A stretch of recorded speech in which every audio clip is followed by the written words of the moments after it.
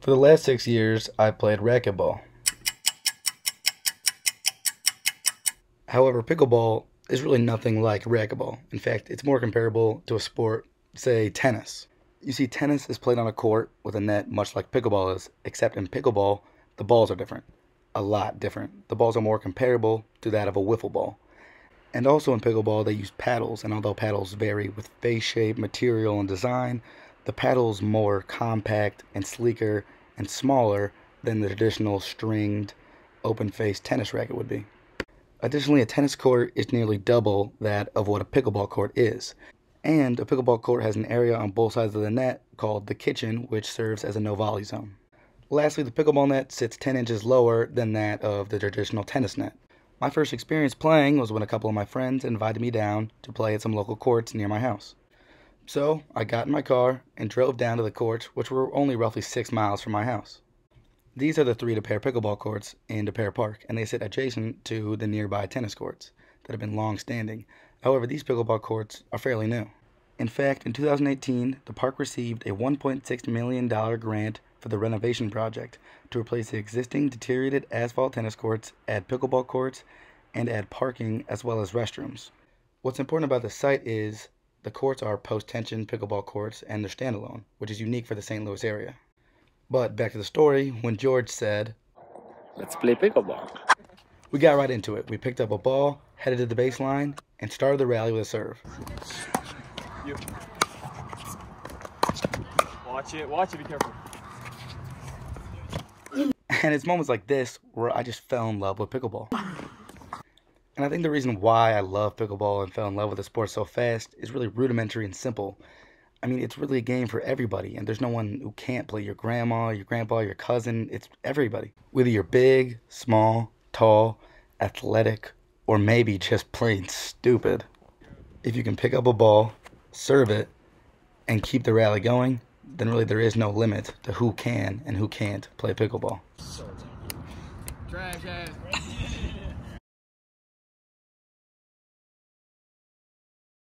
If you were to go into Google and type in how did pickleball come to St. Louis and hit search and then hit the first link, the first name that would pop up is someone called Mike Chapin. But who is Mike Chapin? And he's everywhere. If you're looking for a lesson, it's Mike Chapin. If you want to know about pickleball, it's Mike Chapin. If you want to know about a pro, it's Mike Chapin. So this is the picture of Mike Chapin. He's originally from Sanborn, New York, which is a small town east of Niagara Falls, New York, and north of Buffalo, New York.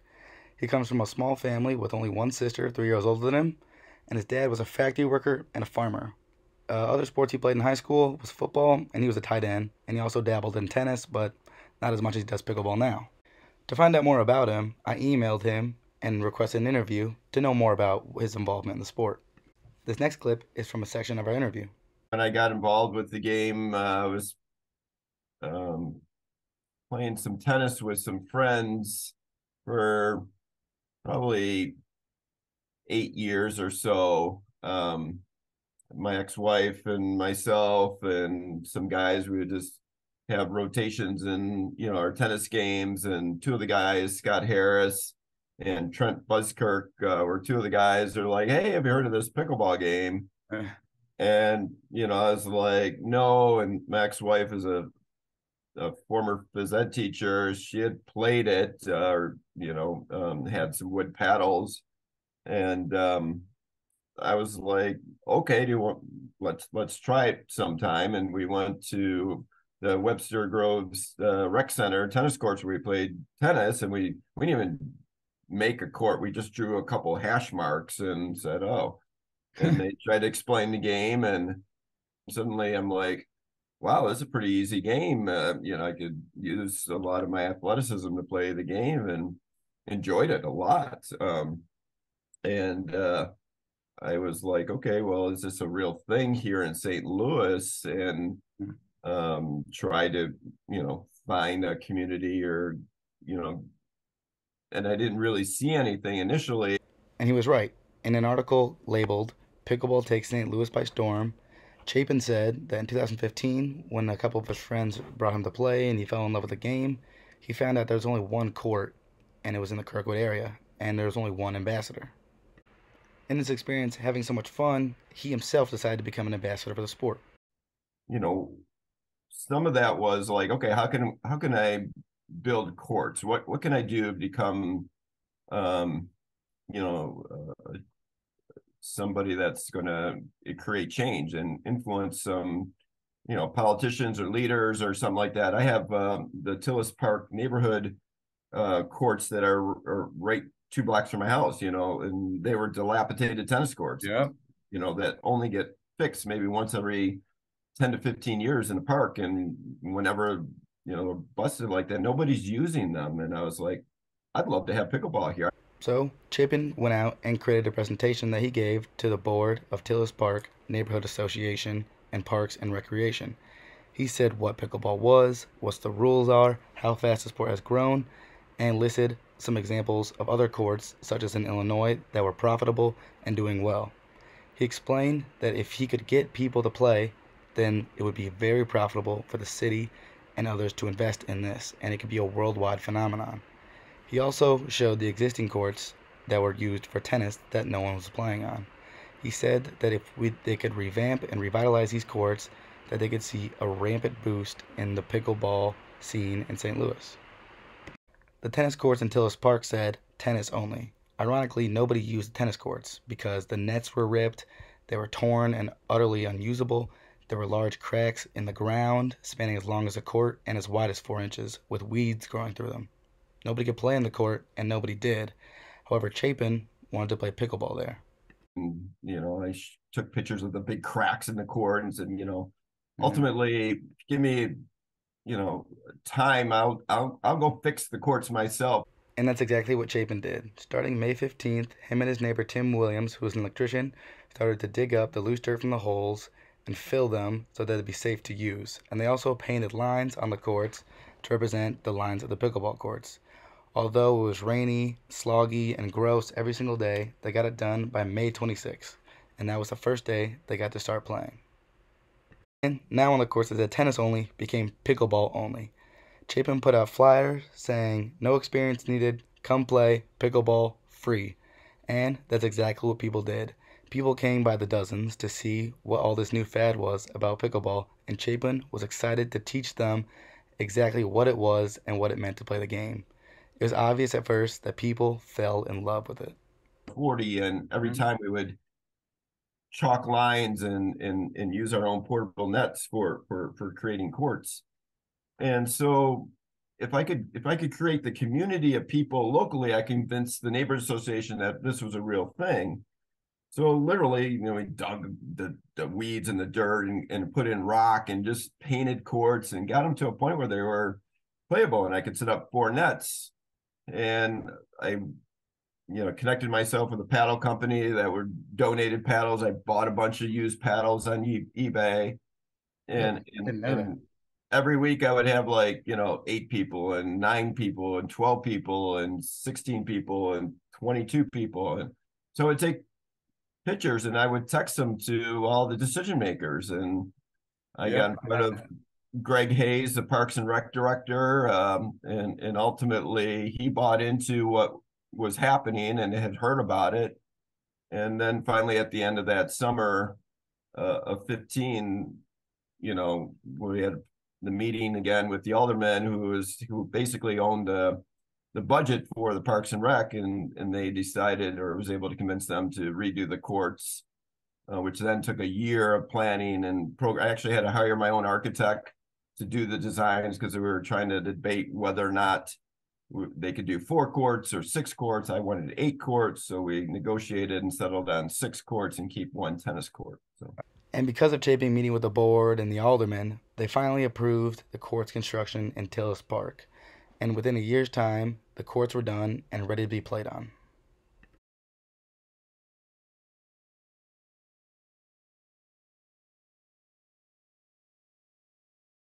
But now people know it as the Pickleball Tillis Park, and there's more people playing pickleball at that park because of pickleball or people come to that park because of pickleball than any time before. Crowd is loaded with people every week, and stuff like that. And so it is a game that has brought people together. I'm excited about the Major League Pickleball team. I'm excited about these new venues coming online. MPC is, already the largest indoor facility in the country, and they've announced a second location. Nobody knows where that's going to be, but To understand the history of pickleball in St. Louis is to understand the nature of the snowball effect that came with the construction of the courts at Tillis Park. After it wasn't long, Chapin said, until there were 7 courts within 5 miles of his house. His next project, directly after the Tillis Park court's creation, was Tower Grove Courts. I wanted to show that we were a real entity. I wanted to show that we were more than just a fad. In a 2016 project with $750,000 at Tower Grove Park, the Tower Grove Park Foundation was convinced by Chapin not to build out all new tennis courts. Instead, the creation of these courts in Tillis Park was a pivotal win for Chapin as a part of the plan to bring pickleball to St. Louis because it garnered the attention of Dave Weinbach, a player out of Madison, Wisconsin, who was the top player at the time. Shortly after this victory, many other parks started adding courts to their park, such as Wilmore Park, Benton Park, and soon-to-be Lindenwood Park. Because of Chapin's early work, there now exist over 125 individual courts in the greater St. Louis area. And the real magnum opus of Chapin's work, and when everything really came together, was the Forest Park Regional Tournament. There was over 750 people from 30 different states. 10 years ago, I didn't even hear of pickleball. Mm-hmm. And to where things are in 2023 today, and feeling like I've been able to have some significance and impact. Most notably, you can see Chapin's impact at Dick's Sporting Goods. It was only 4 or 5 years ago that if you were to walk into Dick's Sporting Goods and ask the employee for, say, pickleball paddles, pickleball balls, or pickleball nets, that they would look at you like you're crazy. So, last week, I decided to go to Dick's Sporting Goods and see what pickleball supplies they have in store now. And I took countless amount of photos. I mean, they had graphite paddles, composite paddles, wooden paddles, polymer core paddles, Nomex paddles, lightweight paddles, heavyweight paddles, midweight paddles, cheap paddles, expensive paddles. Whatever you wanted, they definitely had.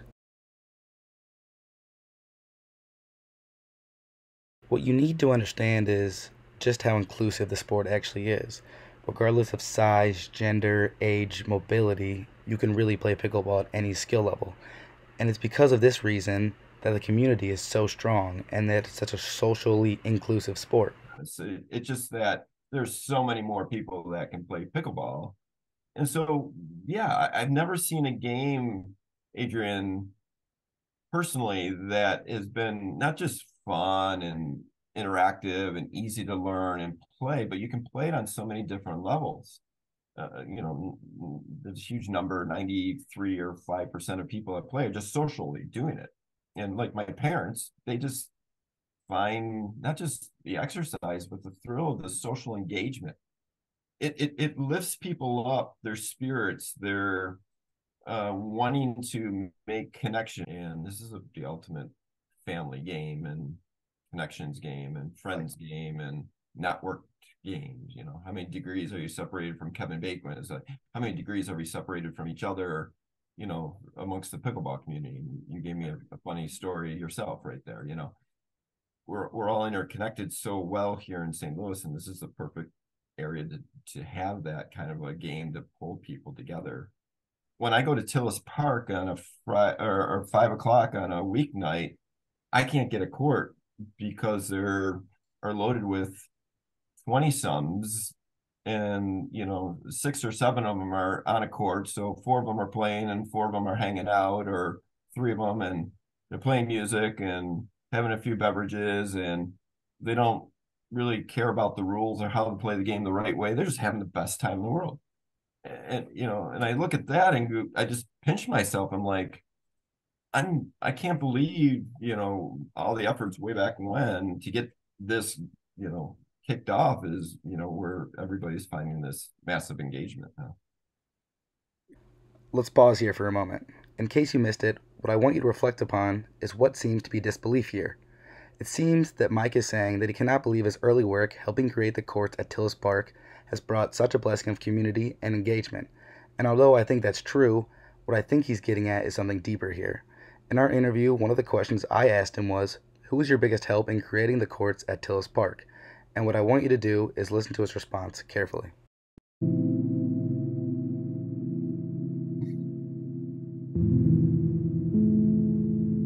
I mean, at the time, my ex-wife, and her maiden name now is Donahue, or Chapin, she had is her last name. When at that time, I mean, we were a team. We did a lot of the work together in training, and I think I had more of the passion to build the courts, and she had more of the passion to want to go play, and so yeah, I would, we definitely coordinated a lot of efforts together. I don't think I'll ever stop teaching. I don't think I ever stop trying to grow and be, there's just really good people in pickleball and a lot of games and sports, but I've never met so many wonderful friends and relations. And like I said, 10 years ago, I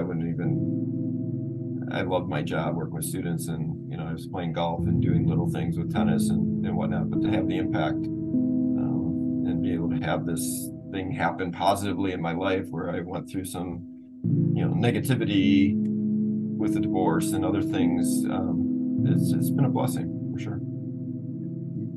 I think, again, I think it's a sure love of playing a game. Yes, it's a game, so there is going to be a winner and a loser. And yet, when you lose, you don't always feel like a loser unless you allow that to happen. People tap paddles at the end. They smile. They laugh at themselves. They laugh with each other. They want to mix up and do that. And even in tournaments, the camaraderie that people have, whether they place on a medal stand or just didn't win a game, there's usually, what I love, the friendly nature to it. Now things have ultimately changed a lot and everywhere, because it was in people's driveways and cul-de-sacs, and they could make courts and just have a well of a time. So this game is transformative. It brings families together. It brings marriages together. It brings relationships of diagnosis of depression and challenges of broken relationships, and brings people together. I've never seen any other game do that.